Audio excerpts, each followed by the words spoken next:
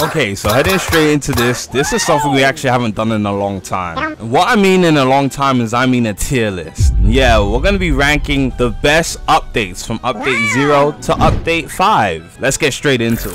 Update 0. Okay, so update 0, in my opinion, was GPO's prime time. The pure excitement that everybody had getting into the game for the first time. Nobody really knowing how to play the game efficiently. There wasn't any busted, well, there were some really good combos that people made up within the first week, but it was fun. It wasn't a bunch of BS. Nobody had devil fruits until like the first 3-4 days in, and the people that had it before were just really lucky. It was fun. It was an experience that actually like the community experienced together. Like if you played GPO solo during update 0 and genuinely didn't have fun, it was your fault. You did that to yourself. There was so much access to getting a hold of people. There was new crews being formed. You go on the GPO Discord server, and in private servers there was people posting private servers links to help with bosses all across the board. Public servers were lit.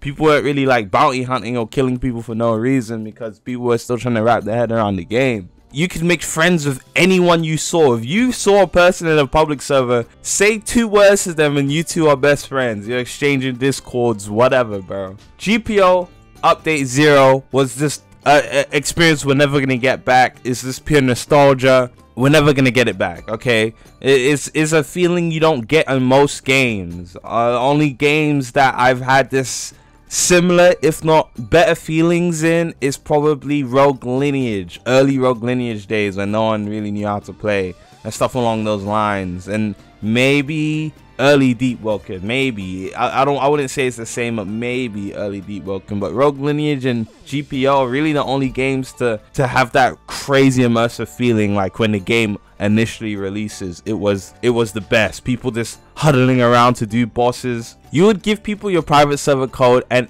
no one would kill each other. No one would kill each other until like the first month in. Everyone started getting fruits, people started bounty hunting. Other than that, no one would kill each other. Everyone would genuinely try to do the boss with each other, even though I'm pretty sure only 10 people even can get a drop. There would be 20 people in the server farming all along, and then we would get on the boat, rotate to Gorilla King, and then rotate to Buggy, ship two or three ships of people just rotating islands doing bosses with nobody trolling. There was no one bounty hunting. It was genuinely a fun experience that we're never gonna get again. We're never gonna get that again. Grand Peace Online now is completely not the same game. It's a trade simulator. Update 1. Update 1, we had Santa Claus, we had Anel. It was the first Grand Peace Online big update. We didn't know the direction the game was gonna go in. We didn't know we would end up here, that's for sure. There was so many different possibilities, so many different speculations for the direction, the route the game could take. Fortunately, unfortunately, I'm gonna emphasize that unfortunately it didn't take the route that, you know, we would have wanted, right? But you know, it is what it is. Let me take off this D tier, bro. What else happened in update 1? And now Santa Claus. Santa was fun. Farming Santa was fun.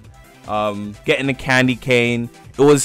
Candy cane was the first official event. Items and the weapons you get from it were like permanently gonna be gone after the event, and you did that properly. I'm pretty sure after December, or it was like mid-January, they took off Santa and then brought back the real shotgun boss for update 1, right? And candy cane was such high value. If you had a candy cane, you're the luckiest guy in the world.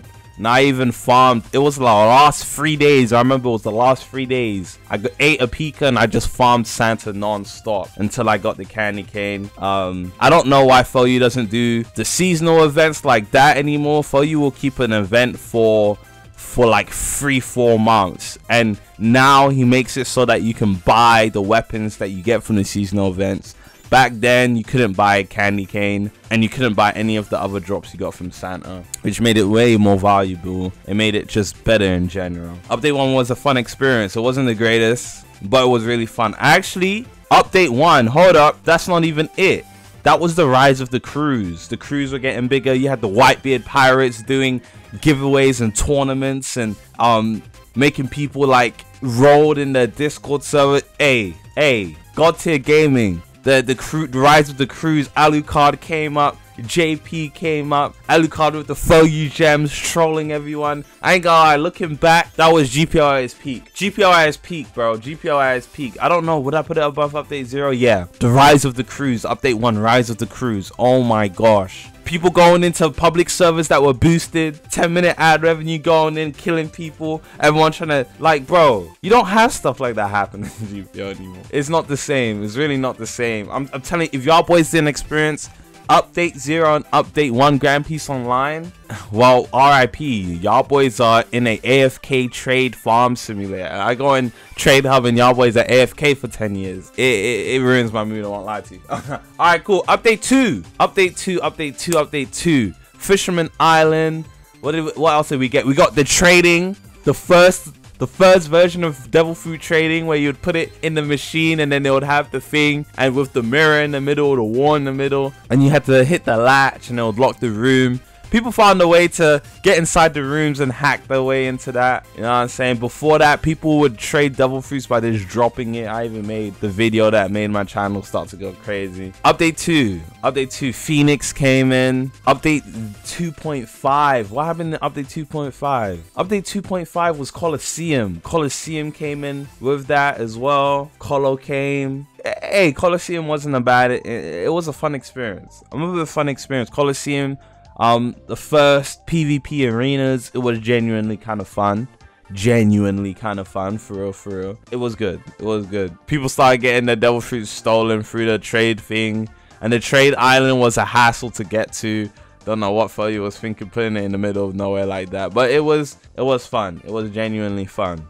But after update 2's, where in my opinion GPO started to decline. Wait, I put update 2 Fisherman Island. Oh, update 1 is with Anel as well. Okay, I'm bugging out. Yeah, we don't need to do that now because, you know, I put Santa Claus. But yeah, no, update 2 was really fun. Sorry, I had a brain fart moment. After update 2 is where we started to see that decline, and I'm gonna explain to you why it started declining. Update 3, we got Marineford, we got Whitebeard. What else did we get, bro? We got Elo, the 3.5 update. Elo. Now Elo was good. Sea Beast was good. Sea Beast was good. Sea Beast was a really good inclusion to the game. Elo was okay. I didn't farm Elo. I genuinely didn't farm Elo. I just bought all the stuff for Elo. Update. Elo Island was good. I'm not gonna lie, the island itself wasn't like crazy or anything, but was good. I forgot to mention the half update for the Valentine's update, but no one cares about the Valentine's update. I'll be so real. A lot of people farmed there till max, and then you can Sea Beast farm really efficiently on the Elo Island, so it was really good. Now, backtracking a bit, Marineford was terrible. At that point it was the worst island in the game. Big for no reason. It had multiple floors for no reason. It was just a trash island. The only highlight of that island was Bezento and Whitebeard Cape. Other than that, absolutely useless. Oh, remember when we were able to put our crew logos to the back of the Whitebeard Cape? Yeah, that's broken till this day. That doesn't even work. You can't do that anymore. So yeah, no, the EXP you got from Marineford was terrible too. You were literally better off. People literally figured out you were better off farming Fisherman Island than going to Marineford. Nobody, well, some people did farm Marineford, but RIP to the people who did. Waste of time. If you didn't farm Marineford, you waited till update 3.5, and Sea Beast. Sea Beast was the next best thing to go on Fisherman Island. And you know, Sea Beast you had to do in groups. You could solo it, but at the same time, sometimes it just took too long. It wasn't worth it. So not bad, could have been better, bro. Not bad, could have been better. Sea Beast really carried update 3 in general. Update 4, we got update 4. Update 4, now update 4 was good and bad, right? And hear me out here. Obviously, oh, I forgot to mention update 3.5 trading, didn't I? They added the new trading stuff. Yeah, we're still gonna put it in the same place. Now update 4 was, I'm gonna be so real, it was trash. Sandora was the most useless island, is the most useless island in the game now. Forget everything else. Sandora is the most useless island in the game now. I don't know who leveled up in Sandora. If you leveled up in Sandora, congratulations for being a professional time waster. Now, on the day of update 4, there was a glitch that boosted everyone's levels. Some people got max level right off the bat, some people didn't. But we're gonna exclude that. We're gonna pretend that didn't happen, throw that out the window, because that was only for the first couple hours. And so you took that off. Update 4. If you farm Sandora, you love this game so much. You love to mindlessly grind. Kraken was a big step in the right direction. The Azure stuff, I'm not gonna lie, different colored Kraken armor with different rarities and different trade values is kind of brainless to me, because they all give the same, you know, bonus stats. It was fun grinding it at first. You needed to farm Krakens in order to essentially get Hockey V2, which Hockey V2 was nice. There was a nice little mini game with it. Hopefully they do stuff along with improve on stuff like that in the future. And 2 sword style was the most unique way to do anything in this game we've ever seen, and it was genuinely good. 2 sword styles, probably 2 sword style and Kraken was the highlight of update 4 in my opinion, and everything else is just kind of irrelevant to me. I didn't even farm Crocodile to get the cape. Didn't farm Crocodile to get the cape. I traded for it. Yeah, no. Update 4, Jesus Christ. I want to put it in the old brother category. Now we're not done. Before we move on to update 5, right, there was 2 things that happened in between all of this. We had the Halloween update and a Christmas update that both happened within update 4. Halloween was good. Baal was good. Baal was a really good boss. You had to farm the zombies and put the zombie heads and arms inside the thing to summon him. He was pretty cool. The Jester boss was really annoying, and he had so much HP to the point it wasn't funny. The first day I remember farming him for 20 minutes until people actually found a method of farming him a bit quicker. Jester Scythe was really good. But again, you could buy the weapons, so a lot of people just bought the weapons instead of actually mindlessly farming Jester, because I tell you, boy, it was annoying. Oh my gosh. And it was dark as hell inside that room, could barely see. Anyways, and then after that we had the Christmas update, which actually wasn't terrible. If you farmed it enough, you could farm devil fruits from it. But it was terrible. I won't lie to you. The Christmas boss was just so stupid. I hated it with a passion. If you didn't have enough people, if you didn't have people that knew what they were doing, you could actually just get caught in the same cycle of that boss over and over, because they'll kill you, drag you in, you're not able to run out, etc. And then within the same update 4, we have had the Cupid. Now, if I could put the Cupid in a separate category, I'll put it in fun experience. Cupid Dungeons is an experience that the first good dungeon experience. I forgot to mention the wave system dungeon stuff that got added update 3, but we don't need to because it was actually trash. I hate farming to wave 25, but Cupid Dungeons fixed that and made it better. Cupid Dungeons is a lot more bearable, it's more farmable, and you're guaranteed a fruit at the end, even if it's not a low gear. So it was a step in the right direction, but overall we're just gonna put update 4 in oh brother. Okay, and then we have the update 5 that's coming out next week.